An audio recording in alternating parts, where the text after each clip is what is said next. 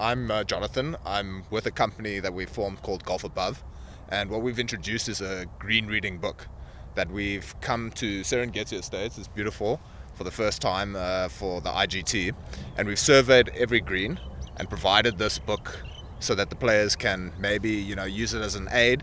We've seen it's very prevalent on the PGA Tour.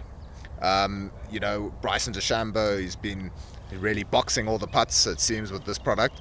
So we've developed it ourselves. We've tried to bring it at a lower cost for the South African market, and there's a lot of young guys in the IGT, and they want to maybe go to college golf. They need to do the same thing that the pro golfers are doing over there. So we thought, okay, this would be a great opportunity. We spoke to the IGT, and they've been kind enough to partner with us, and we can introduce the product. And this is the first tournament, and we want to see how it goes. So from a technical side, it seems to work. We hope. We've spent a lot of time, but I think it's a good product. A lot of people are a bit daunted by the product. It's fairly technical, as you'll see, but it's not to implement on every shot. It's not to be used overly used, just to give you a bit of aid, and if you continue using it, it becomes a lot easier, as you'll see just now. Hi, I'm Zana McKillop, and I'm going to just run through quickly how it's easy to use this book and help you in your round of golf. To use the book is quite easy. If you go on the front page, we've got a quick little guide of how it works, but I'll run through that with you now. It also complies with all the new rules that were put in in 2019. So that's great. So we can use it on any tour around the world. Firstly, to start off the book, we look at the top with the color code. As you can see, this blue, it goes from blue to red. Your 0% of gradient is blue, and your 8% gradient is red. So this is the top of the book is more used from the tee. As you can see, this is taken from the tee where the guys are playing. You can easily see where the runoffs are of the green, where there's runoffs on the green that you can use with your shots for approach. So yeah, it's called a greens reading book, but it can also be used for all sorts of shots, for your approach shots on the course.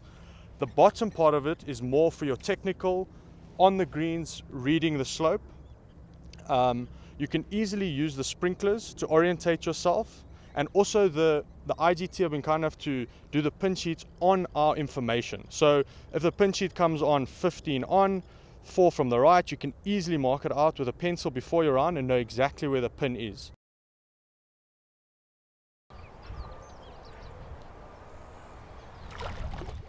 Fourteen's another short hole, tricky if with a wind, water short, bunker long, so you have to be pretty accurate with your distances. But I must say, another opportunity regarding all the long holes on this course. That one is a bit shorter than the rest, and definitely opportunity.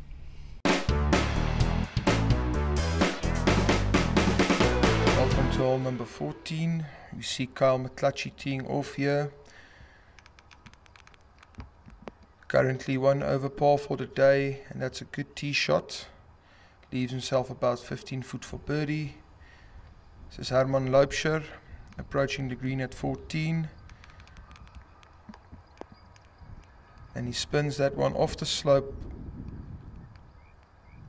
And he'll also have a look at birdie. Kyle Barker.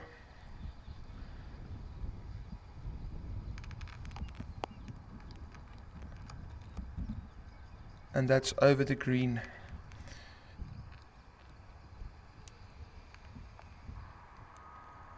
Tough up and down here for Kyle Barker.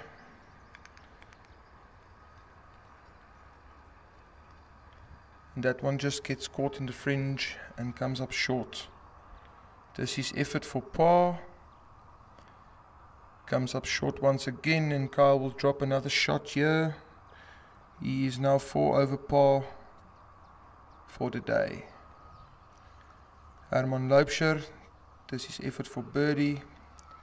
Just misses on the left. Kyle McClutchy, and that comes up short.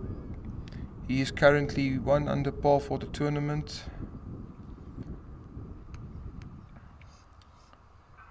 Herman, and he cleans up his par at number 14. See you at 18.